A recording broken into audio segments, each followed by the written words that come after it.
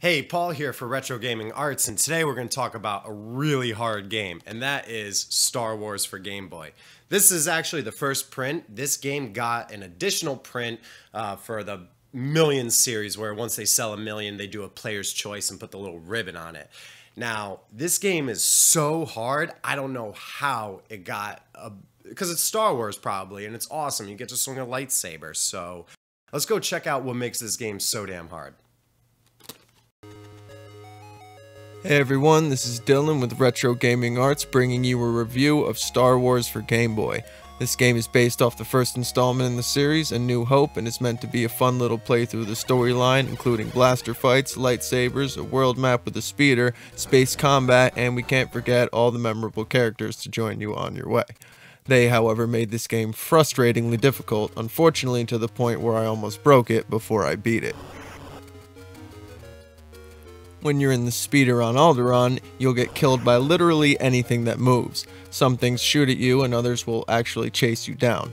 It's also very easy to become lost with no map to look at or any guidance whatsoever. You start in a cave, then end up in a speeder without talking to anyone, so finding your way in the beginning can be quite tedious without a walkthrough. Once you find an area to explore, there are many monsters and enemies in this game that just cannot be killed, but will kill you very quickly. While there are plenty of enemies you can kill, some of them are more difficult than others. As you move through the random areas you happen to stumble across in your speeder, you find those memorable friends we were talking about earlier. Most obstacles will send you flying into other ones, as you are pushed back significantly whenever hit by anything. Careful maneuver is crucial while making your way through these areas, which have little direction and are often very confusing to navigate. Of course, the moment we've all been waiting for. We found old Ben, and now he's going to give us our father's lightsaber. Excited to use our new weapon, we run out to the nearest dungeon and, well, nearly get killed by a rat. You'll find the saber is very difficult to use, especially with such a ridiculously programmed swing. Han Solo seems to have a little more power in his blaster and isn't a bad choice of a character. Of course, you still have to deal with traps and invincible enemies quite often. Either way, this game is far from easy and will most certainly try your patience on numerous occasions. Once you manage to escape Alderaan, you have to get through the meteor field. This part can be easy or difficult depending on whether or not you figured out to just hold the directional button all the way to one corner. Otherwise, you can try to dodge them, though you'll probably be hit and likely end up dead. Getting close to the end, we've infiltrated the Death Star, and if you thought the game was confusing to navigate before, well, now you're completely screwed.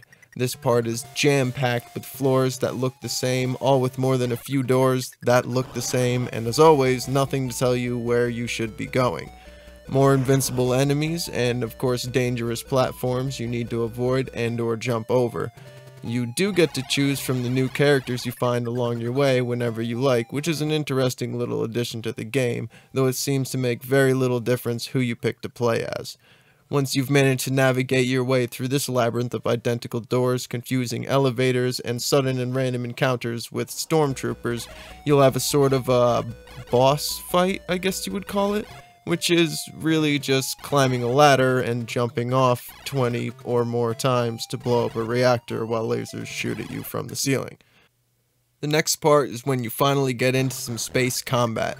This part can be painfully difficult to follow the TIE fighters around with the crosshairs and takes some time to get through. You can use your guns without limit and their blasters can be shot out of the sky, which is the best way to go about getting through this part in my opinion. Of course, as always, when you die you lose a life and at 0 it's game over. When you've beaten those TIE fighters you'll have to hop in an X-Wing and go shoot down some more. This is literally the exact same thing as before, but with a different cockpit graphic. Doing this once was fairly entertaining in a masochistic sort of way, but dying and getting game over halfway through the second round, well, that just flat out pissed me off. After you've beaten both waves of TIE fighters and made it back to the Death Star, you get to fly the epic climactic scene where, of course, you eventually blow up the Death Star. You have blasters and missiles, Though you will rarely need the blasters, the best way to hit enemies from behind is to shoot a missile when they get close. You'll eventually see the target you need to launch a missile into to blow up the Death Star and win the game, but don't miss it, because if you never shoot a missile in, then you will be on this stage for eternity. I personally would not recommend anyone without a lot of patience and a deep love for Star Wars to play this game, even if it's on the go. Well, that's all for me. Thank you for watching, and now back to Paul. How sick would this game be if the entire game was a shoot 'em up instead of just the last level? I think that's what I wish it was. That's what I want to see. It's okay. It was still a really nice, frustrating game. Still had a great time getting frustrated by this game. It was still really enjoyable. Played this as a kid. Play it now. Still frustrating, but still fun, especially if you're a Star Wars fan. So go check out Star Wars for Game Boy. And I'm Paul with Retro Gaming Arts. Thanks for watching, thanks for subscribing, and stay tuned for more videos every week. Thanks.